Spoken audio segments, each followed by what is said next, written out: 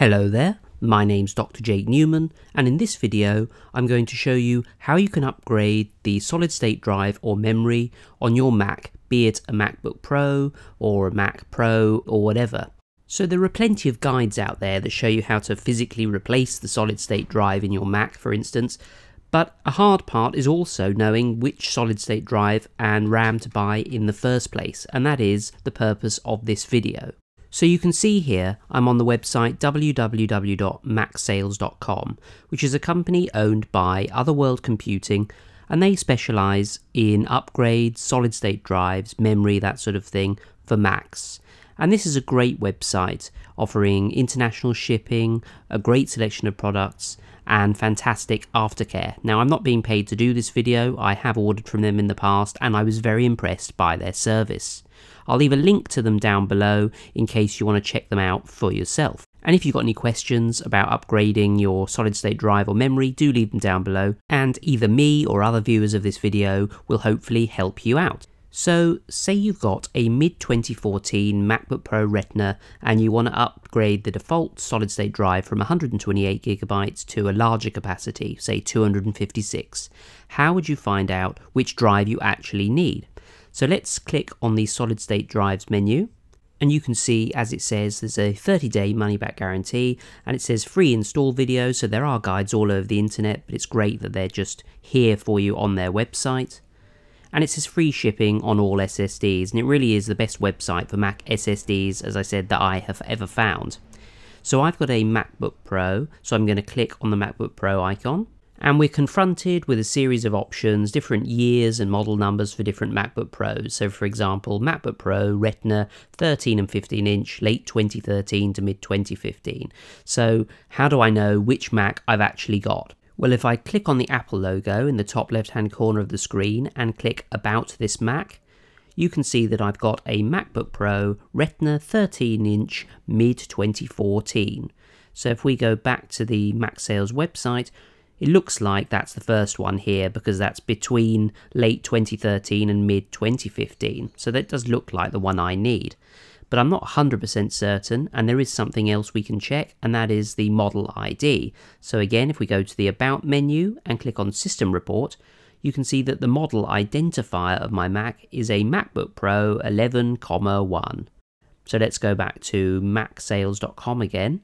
You can see that it's listed there as a model ID for this first listing. So this is the solid state drive that I need for my Mac. And you can see on these other listings here that we've got different model identifiers and different years, so they might be the ones that you need. So you might notice that there aren't any MacBooks here older than 2015. That's because apparently, although it might be technically possible to upgrade the solid state drives in something newer than 2015, no companies manufacture drives that are fast enough, and it's really technically very difficult. So I think these companies are sort of just deciding to not show you how to do it. So you can only upgrade the solid state drives on MacBook Pros up to mid-2015. So anyway, let's click on this first listing and take a look at it. Again, it says all of the features of buying from MacSales.com, and we have all the model numbers again, so you can just double check and make sure you're getting the right one. And then we go down to the actual capacities, and you can see they have 240, 480 and a terabyte, which is a significant increase on the default 128 gigs. So we've got this thing called the upgrade kit listed here, which includes screwdrivers. I highly recommend you get this. If you use the wrong screwdrivers, you will shear the screws and you'll spend hours trying to get the screws out, and then you may not even get the screws back in again once you've installed the solid state drive. So just use the right screwdrivers. And MacSales do provide videos to guide you through the process of installing your drive. There are other guides online, and indeed I made a video actually showing you how to install this very drive in your MacBook Pro Retina, and I'll leave a link to that down below in case you need it. So you may also want to upgrade the memory on your Mac. So let's click on memory and scroll down, and again I've got a MacBook Pro, so I'll click on that. You might notice that the oldest Mac listed here is 2012 and the model number only goes up to 92. So why is that? Well, you can't actually upgrade the memory on a Mac newer than that, unfortunately. Certainly if you've got a 2012 or older MacBook Pro, then yes, you can upgrade. But let's say I've got a 2012 MacBook Pro. Let's click on that and have a look at the upgrade options. You can see that it goes from 4 to 16 gigabytes. So there are several options available for upgrading the memory. But say that your Mac is just getting on a bit and you just want to replace it, but you don't want to spend the full price buying it from Apple.